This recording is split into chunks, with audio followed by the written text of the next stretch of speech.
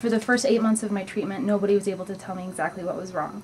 I lost my job, was severely depressed, unable to get out of bed, and in incomprehensible amounts of pain prior. After the digital motion X-ray, when we were able to see what was wrong and have somebody tell me exactly what was going on with my body, it justified my pain and made me feel better about the healing process because I knew where I was and where I could go.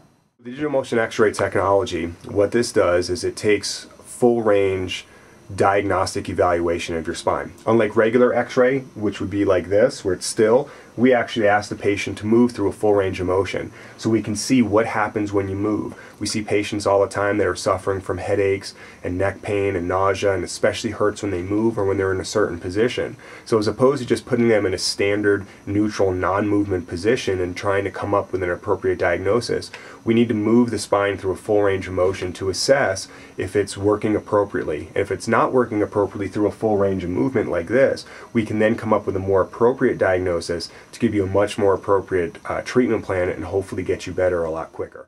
I was in a car accident in November of 2009. I was at a dead stop, and the gentleman that hit me was going 45 miles an hour. He hit me from behind and totaled his vehicle, as well as severe damage to mine. Initially, the pain started in my lower neck and then started to work its way up to the base of my skull and is still currently persistent in all areas. Over time, it did progress to the top of my head and ended up being very severely detrimental to daily life. In Jesse's case, one of the pathologies that we found on this technology is certain movements were worse. Jesse's job was she was a hairstylist, which made her look down and have her neck more in a flex position, meaning chin to chest.